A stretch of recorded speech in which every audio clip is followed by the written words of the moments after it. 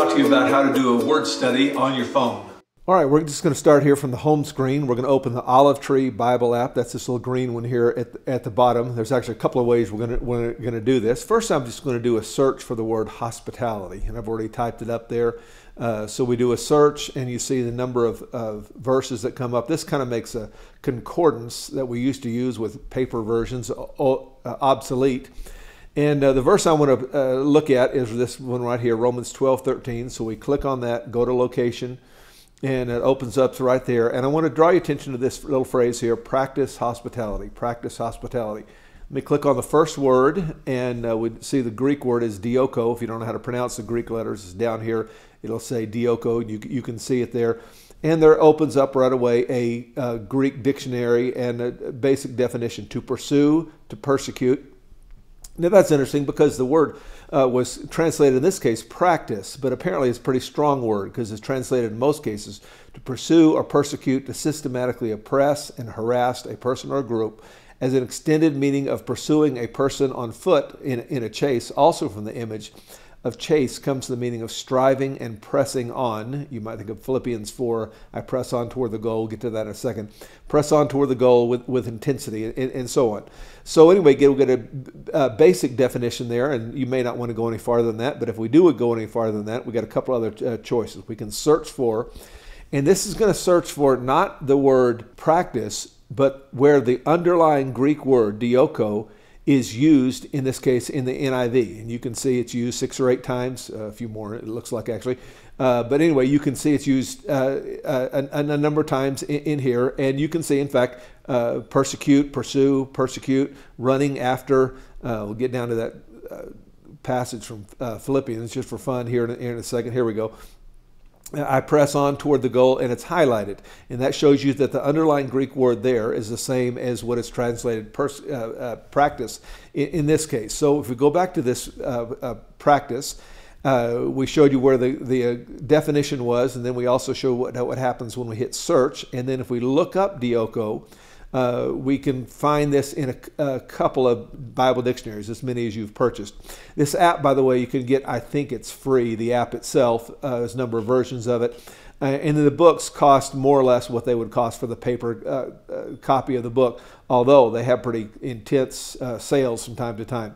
My favorite Greek dictionary is this one right here, CWSB. That's Complete Word Study Dictionary. So let's look it up in there. And once again, we have the word dioko, from dio, to pursue, prosecute or persecute, but also to pursue in a good sense, to prosecute, persecute, pursue with repeated acts of enmity. And you see the other places where it's used and some more definition there. So that's how we can use the Olive Tree Bible app. Let me show you another Bible app we can use. This is the Logos Bible app, and I'm not sure if it's free or not, but the books themselves, once again, you're going to pay. I use this one primarily, quite honestly, on the desktop. Don't use it that much on the app itself. Usually I use the Olive Tree app. But let's do a search, as we did before, on Logos, hospitality.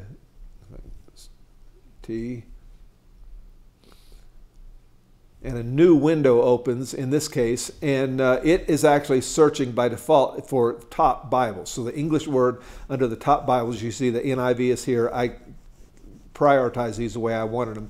The NIV is first, the ESV is next. We work our way down. The NLT, the New Living Bible, is next, and so on. But anyway, let's find our verse that we looked at before, Romans 12:13, and it'll open it again in a new window. And here it is up at the very top, practice hospitality. Now, if we just click on that, nothing happens. But if we kind of hard click or click and hold, a definition will show up here at the bottom. The text in the English is practice. Dio contest, that's the actual word in its form in this particular case. And the lemma, the underlying, what we might call the root word, dioko, is there. And this also gives you the morph information. That is the tense and so on. We find that this is a verb. It's present tense, active. You may have heard preachers talk from time to time about a linear tense. That's that present tense happens to be a linear tense. And if you do, there's only 6 Greek tenses, so it wouldn't take you that long to work out which one is which. But I happen to know the present is that linear tense. So that's why some translations have this, by the way, get in the habit of offering guests home for dinner. That Living has it, by the way, and it's based on this present active participle.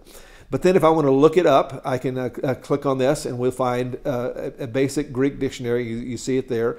If we go back to our other window, which is still open over, no, that's not it, here.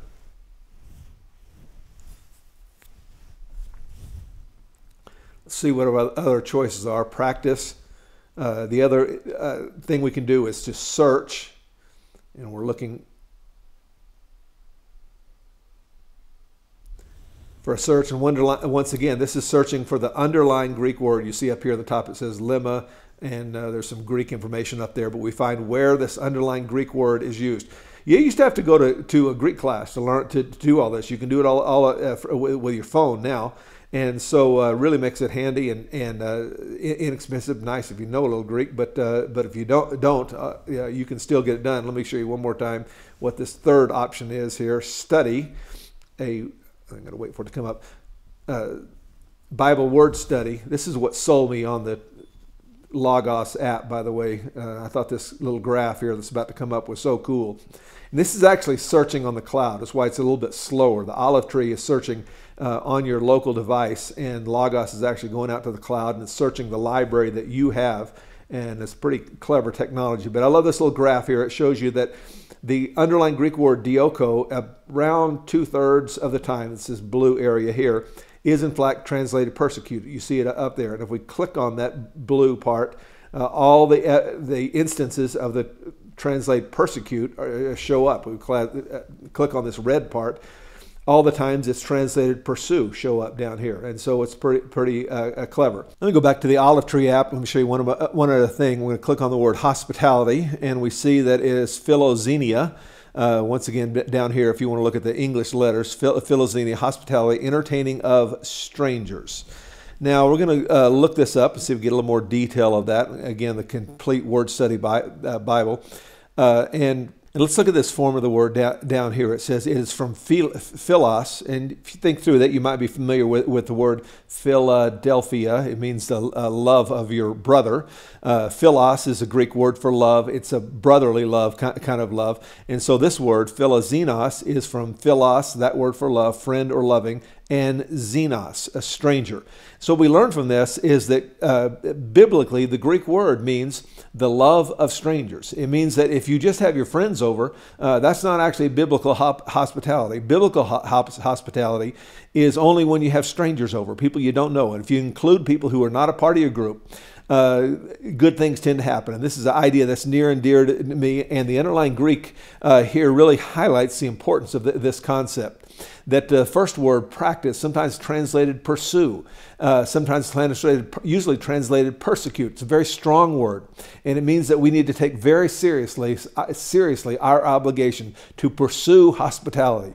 And then hospitality means to love strangers. If we're just having our friends over, that's not hospitality. And hopefully this little Greek study would help you understand this particular passage and help you understand how you can use your phone to study the Word of God more carefully.